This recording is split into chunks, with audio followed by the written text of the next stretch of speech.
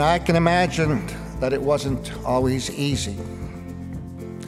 Juggling schedules with your work, with your families. Well, I know about that, having gone to law school at night while holding a full-time job, and my wife and I raising 2 young boys.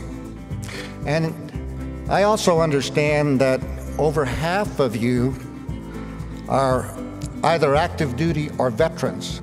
You understand loyalty, commitment to your duty, to your mission. In many cases, you have experienced separation, sometimes lengthy separation, from your family, from your community, from your country.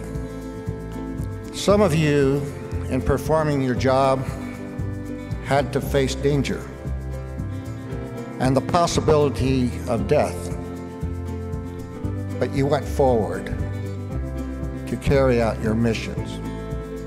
But success rarely happens without taking some chances.